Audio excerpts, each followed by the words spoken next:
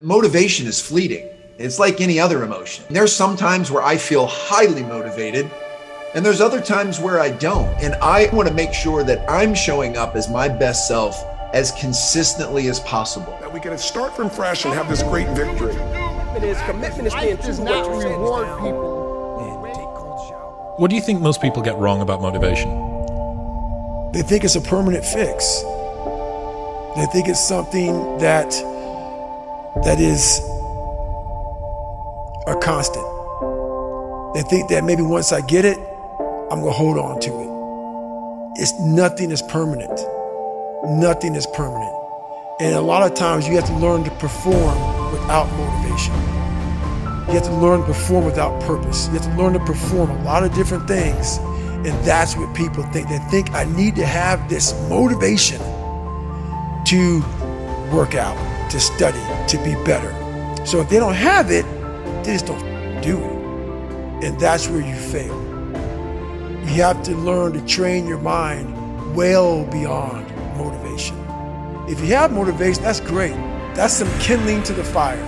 All it takes is a little bit of spark, you can burn the whole forest up. But motivation, you have to learn to exist without it. You have to learn to be, you have to be your best self when you're least motivated.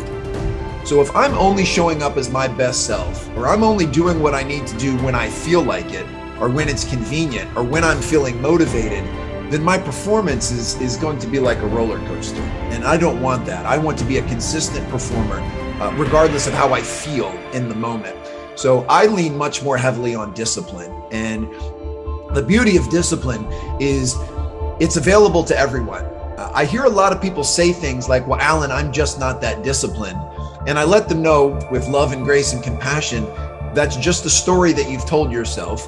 And yes, historically, maybe you've chosen not to make very disciplined decisions, but you can change that in a moment. The very next decision you have to make today, maybe what you're going to eat for lunch, you can choose the more disciplined route. So it's fully available to you. And then the more consistently you make disciplined decisions and live a disciplined life, then you'll start to change that self-narrative and you'll start to look at yourself as a more disciplined person.